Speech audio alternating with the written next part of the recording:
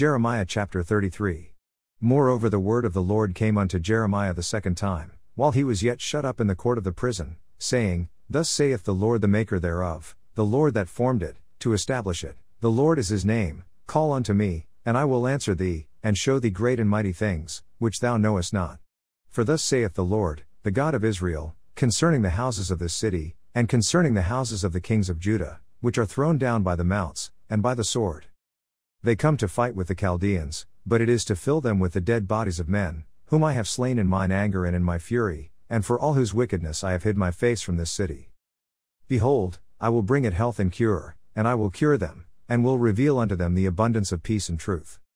And I will cause the captivity of Judah and the captivity of Israel to return, and will build them, as at the first. And I will cleanse them from all their iniquity, whereby they have sinned against me, and I will pardon all their iniquities, whereby they have sinned, and whereby they have transgressed against me. And it shall be to me a name of joy, a praise and an honor before all the nations of the earth, which shall hear all the good that I do unto them, and they shall fear and tremble for all the goodness and for all the prosperity that I procure unto it. Thus saith the Lord, again there shall be heard in this place, which ye say shall be desolate without man and without beast, even in the cities of Judah, and in the streets of Jerusalem, that are desolate, without man, and without inhabitant, and without beast. The voice of joy, and the voice of gladness, the voice of the bridegroom, and the voice of the bride, the voice of them that shall say, Praise the Lord of hosts, for the Lord is good, for his mercy endureth forever, and of them that shall bring the sacrifice of praise into the house of the Lord. For I will cause to return the captivity of the land, as at the first, saith the Lord. Thus saith the Lord of hosts, again in this place, which is desolate without man and without beast, and in all the cities thereof, shall be an habitation of shepherds causing their flocks to lie down. In the cities of the mountains, in the cities of the vale, and in the cities of the south, and in the land of Benjamin, and in the places about Jerusalem, and in the cities of Judah, shall the flocks pass again unto the hands of him that telleth them, saith the Lord. Behold, the days come, saith the Lord, that I will perform the good thing which I have promised unto the house of Israel and to the house of Judah. In those days, and at that time, will I cause the branch of righteousness to grow up unto David, and he shall execute judgment and righteousness in the land. In those days shall Judah be saved, and Jerusalem shall dwell safely, and this is the name wherewith she shall be called, the Lord our righteousness. For thus saith the Lord, David shall never want a man to sit upon the throne of the house of Israel.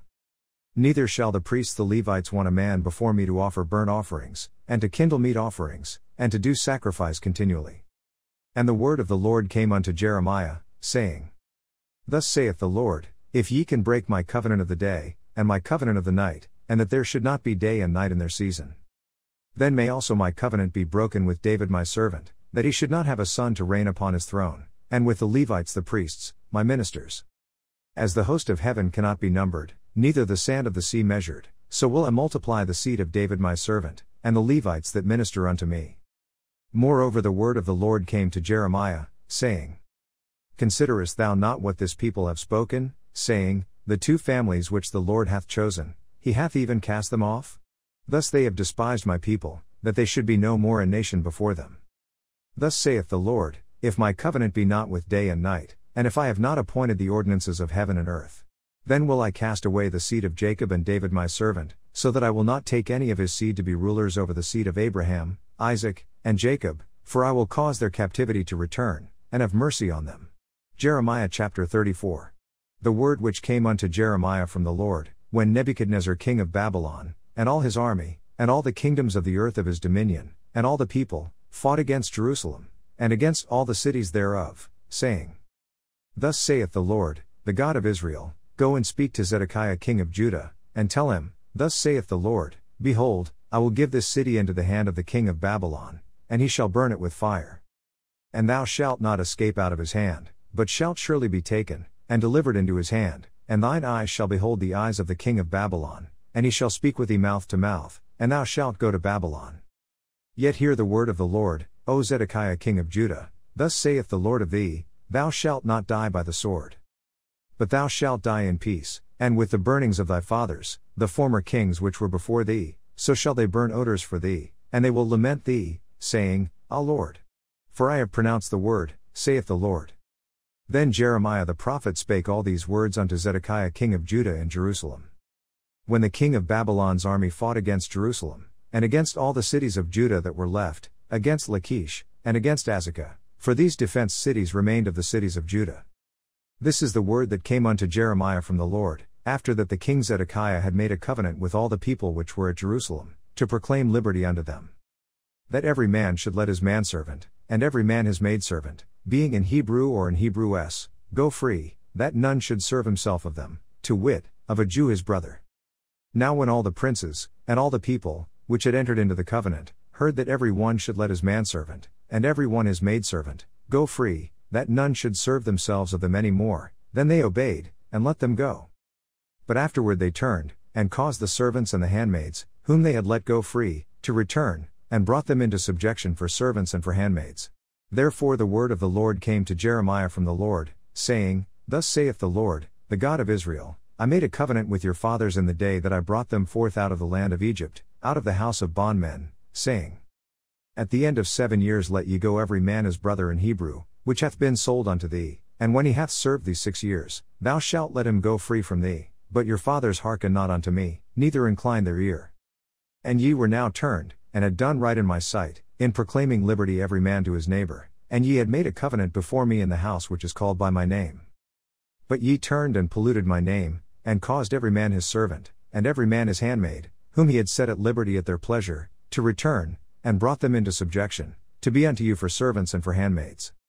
Therefore thus saith the Lord, Ye have not hearkened unto me, in proclaiming liberty, every one to his brother, and every man to his neighbor. Behold, I proclaim a liberty for you, saith the Lord, to the sword, to the pestilence, and to the famine, and I will make you to be removed into all the kingdoms of the earth.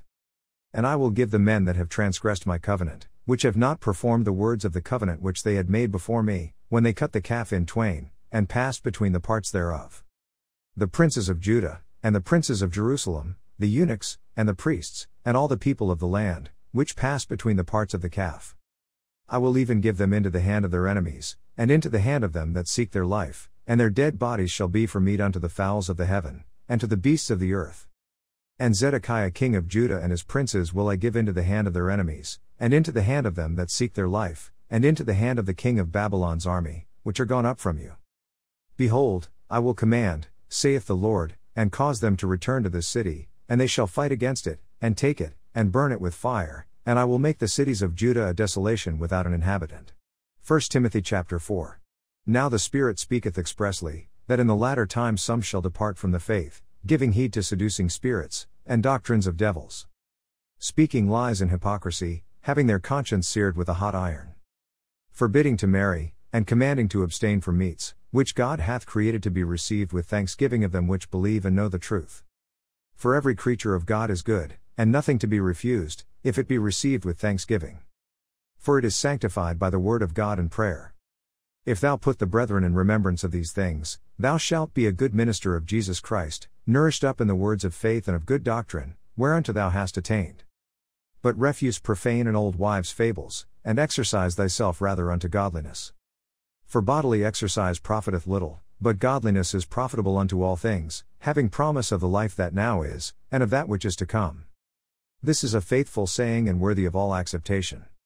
For therefore we both labor and suffer reproach, because we trust in the living God, who is the Savior of all men, specially of those that believe. These things command and teach. Let no man despise thy youth, but be thou an example of the believers, in word, in conversation, in charity, in spirit, in faith, in purity.